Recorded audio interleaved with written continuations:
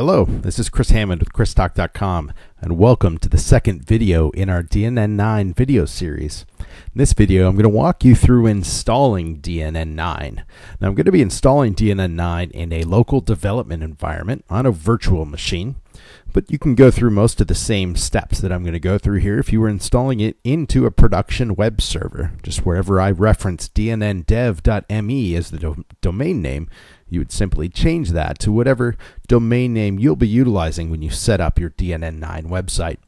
So in this video, we're going to go and download the install package for DNN9. We're going to grab the latest 9.0.1 package. And I'll show you how to find that going to github.com/DNNsoftware. And I'll show you from there where to navigate down into on GitHub to get the files. After that, we'll extract those files. We need to then create the site in IIS. We'll have to set up the file system and the permissions for that site. And then we'll go ahead and run through the installation wizard. Now, in our previous video, I walked you through the process of installing IIS and the requirements necessary within IIS. I also walked you through the process of installing Visual Studio 2017 Community Edition and SQL Express. Now, SQL Express is going to be an important fact there because when we walk through the installation wizard in our DNN9 install, we're going to utilize SQL Express, which really means we don't have to do much in terms of our database and setting up that configuration during this installation process. So let's go ahead and navigate over here to our virtual machine where we're going to go through that installation process. So we're going to start by navigating to github.com/DNNsoftware. Go into the DNN software GitHub page. We're going to go into the DNN.platform repository. From there, we're going to navigate to the releases section right here on the page, and we're going to utilize that 9.0.1 release from DNN about 18 days ago. If you scroll down underneath that release, you'll find that there are a number of different packages available for installation. We are simply going to use the install package. I always use the install package when I'm setting DNN up. I don't use the source package. I don't need the symbols or the upgrade package during a fresh installation. The source package can be useful if you do want to do development of the DNN platform, but it's not recommended for module developers, theme developers, or someone who's managing a DNN website. Now, I've already downloaded the zip file for DNN, so I'm going to go ahead and navigate to my downloads folder where I have that file. So here we've got the DNN platform 9.0.1.142_install file. This is a zip file. First thing we're going to do is right click on that zip file. We're going to choose properties, and within the properties we're going to check the unblock option. This tells Windows, hey, we trust this file. I want to take all of the contents in that file and make sure they get extracted. So I'm going to right click now that I've clicked OK and choose extract all. This will extract to a local folder here within the downloads folder. Now it might take a few moments as this zip file is 64 megabytes in size, so there's quite a few files inside of that. Go ahead and pause the video while the process completes. Now once that extraction completes, we can see that Windows will open up the file or the folder where all of those files have been extracted. I'm going to click inside of that folder here somewhere, press Control-A and then Control-C, or right click and press or choose copy. So I'm essentially copying those files. We're going to copy those into a website directory that we're going to create in the next step in our process. So I'm going to navigate over here to my C drive. Now, whenever I set up a development environment, I typically will create a websites folder in the root of my C drive. So I'm going to right click, choose new folder, and then create that folder called websites. I'm going to navigate into that folder, and I'm going to create an additional folder called DNNdev.me. Now, this is a domain name that is owned by DNN Software, but it's actually set up with the DNS pointing to 127.0.0.1. So that means anyone who tries to access that particular domain name will always be redirected back to their local IP address.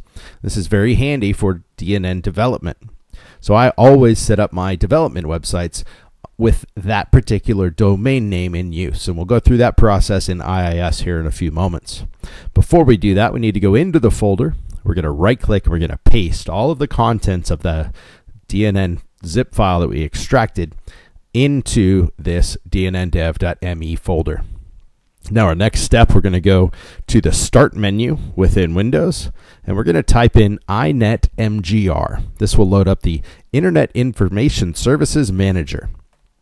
This allows us to manage the websites on a Windows machine. So we can simply navigate on the left into the machine name, then into the sites folder, and we'll see we have a single default website to start with, but we're going to go ahead and add a new website, right-clicking on sites and choosing to add.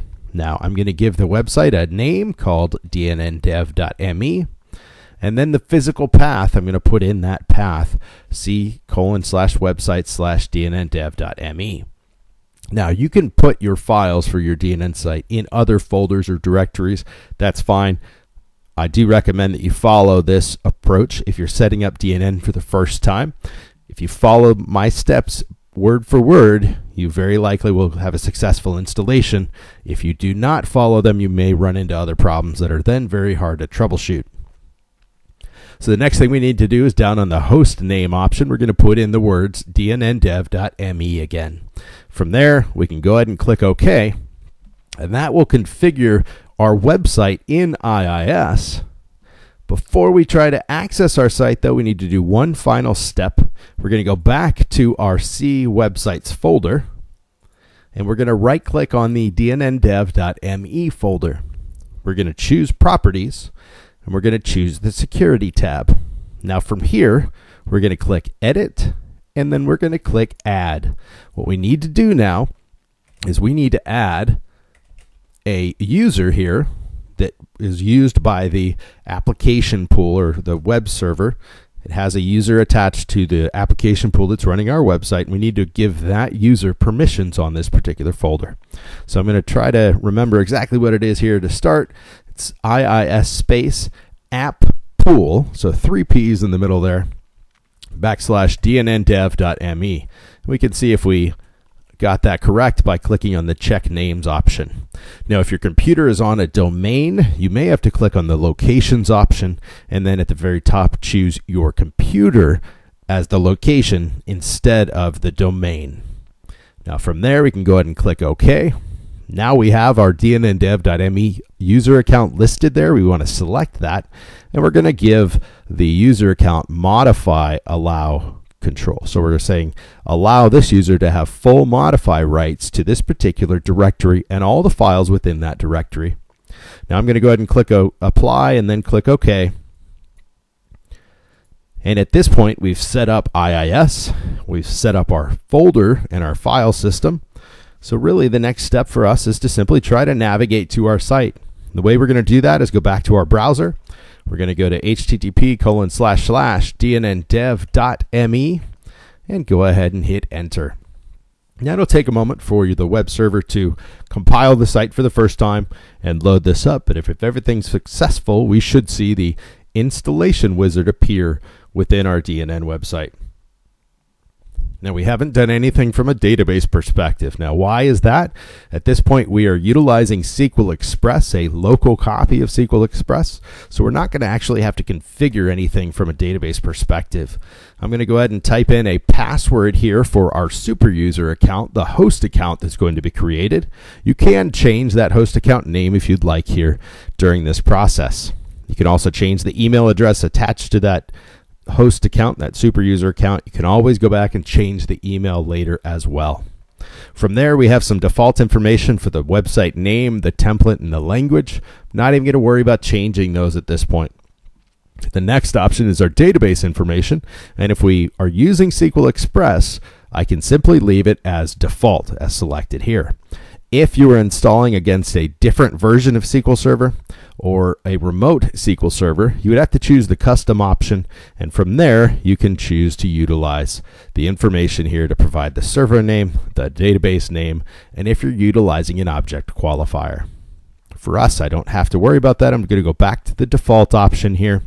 Now, the next option underneath the installation wizard is the product improvement program. We're going to unselect that. We don't want to send any anonymous information from our website back to DNN Corp. At this point, we can go ahead and click continue, and that will go through the installation process there for our DNN site. Now I'll pause the video as it finishes up the scripts here, and we'll see our DNN installation completed here in just a few moments. All right, so we've got 100% success on the installation process here. We now have the option to click the Visit the Website button. That will take us to our newly installed local instance of DNN9. We'll wait for that to load up here. We'll start talking about the next video that's coming in our DNN9 video series. In that video, we're going to start to give you some of the introductions into the DNN platform, how you can utilize some of the features within the DNN platform. We'll also have some videos around some of the changes from DNN8 and earlier versions of DNN to this latest DNN9 site. Now you can see that we've gone to our DNNDev.me website now, and we are logged in with the host or super user account. From there, we have access to the persona bar, which is the options here on the left. This is the major change from earlier versions of DNN where you had a control panel running across the top of the site. We're not going to dig into any more details right now in this video, but please check out the next round of videos in our DNN9 video series. This is Chris Hammond with ChrisDoc.com. Thank you for watching.